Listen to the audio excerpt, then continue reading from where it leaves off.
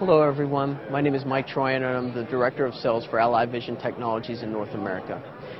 Today is May 2012 and we're speaking to you from the Vision Show in Boston, highlighting some of our new Gigabit Ethernet cameras, both the Manta and the GT series, as well as some demonstrations of new technology that we have. To start off and highlight the Manta series, I'd like to tell you a little bit about what cameras we've added to our family.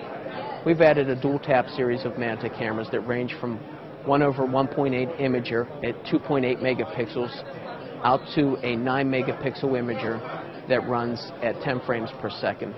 Some of the exciting things about the different cameras in the Manta series that were not available two years ago from us is not only the dual tap models, but also the power over Ethernet and lookup tables. We've added 3 lookup tables to the Manta series since that time. We are soon to add IEEE 1588, which will allow for synchronization of all of these cameras. One other family member that is not of the CCD technology that we have recently added is a CMOSIS-based imager at 2 megapixels, so it's 2000 by 1000 resolution at 60 frames per second. To switch it up and talk a little bit about more of our industrial and outdoor imaging series, I'd like to highlight some of the GT cameras that we've introduced this year. We now have a 29 megapixel GT camera, which is based on a 35 millimeter format that runs at 4 frames per second, as well as a CMOSIS version in both 2 and 4 megapixels at 60 and 30 frames per second, respectively, and an 8 megapixel version based on the former Kodak, now TrueSense based imager that is 15 frames per second and with an F-mount lens on it. Now, after speaking shortly about these cameras, I'd like to take you over and introduce you to a few of our demonstrations and some of the cameras that we're deploying at this show. First demonstration I'd like to speak to you about today involves the Manta 145B NIR as well as the GT 1290.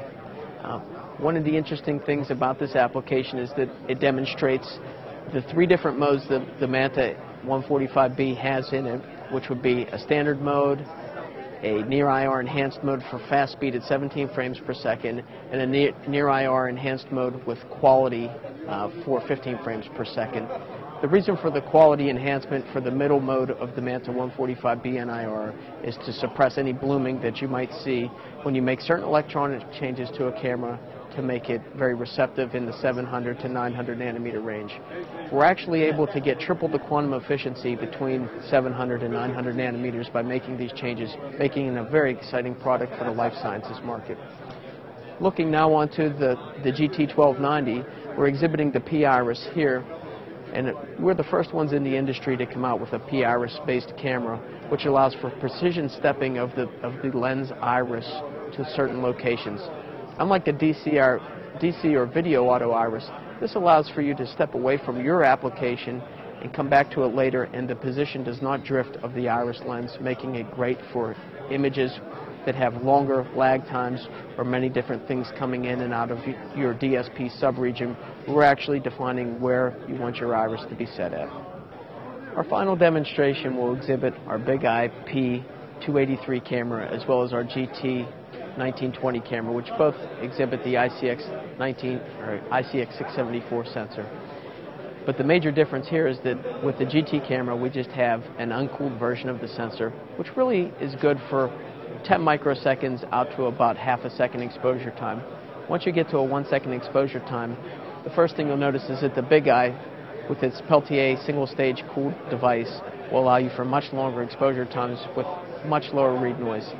And this is really exciting for whenever that you're in a microscopy application and you need to expose for 1 second, or in an astronomy application when you expose out to 10 seconds.